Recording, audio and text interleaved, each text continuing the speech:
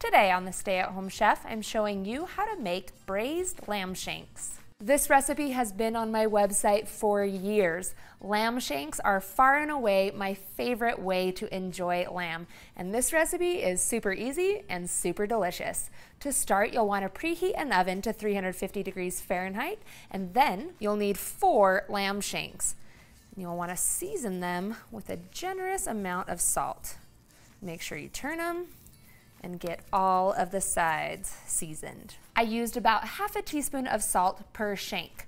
We're gonna sear these on the stove, but before we do that, I'm gonna set those aside and make our sauce. Place 1 white onion into a food processor, and you can see I've cut it up into chunks. You'll also need about 4 medium-sized carrots, also cut into chunks. 3 to 4 stalks of celery cut into chunks, once again. 4 cloves of garlic, and you can use whole garlic, but I have all of mine minced up right now. And then 2 tablespoons of tomato paste. Then we'll put the lid on here and pulse this until it's all finely chopped up. This will end up cooking in the pan and breaking down and form a sauce. So you want everything finely chopped, which is why we're using a food processor and not doing it by hand. Next, get a large oven-safe braising pot ready on the stove by heating it over medium-high heat. Add in a little bit of vegetable oil, olive oil, or grapeseed oil. And then, working 2 at a time, you want to sear your lamb shanks on all sides. You're looking for a nice kiss of brown, and so that the fat starts to crisp up and render.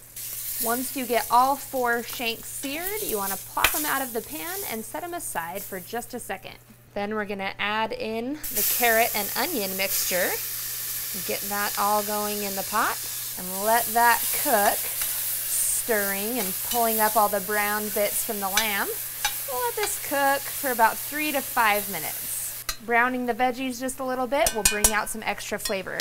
Then we'll pour in 2 cups of cranberry juice, or I suppose you could use wine. I love the flavor that the cranberry juice adds.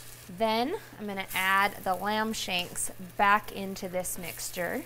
I'm going to make sure that I tuck those in and mix things around just a little bit so that all of the meat can get some of that vegetable mixture and the cranberry juice. Or instead of cooking it in a pot and braising it that way, you could also just transfer this whole mixture to a slow cooker and cook it on low for 8 hours. But today, I'm going to go traditional with an oven braise. So I'm going to add in 2 sprigs of rosemary, pop the lid on, and slide this into the 350 degree oven to braise. It'll take about 2.5 to 3 hours for your lamb to get tender. I like to remove the lid from the pot during the last 30 minutes of cooking so that the exposed lamb can get a little bit browned. It is so good.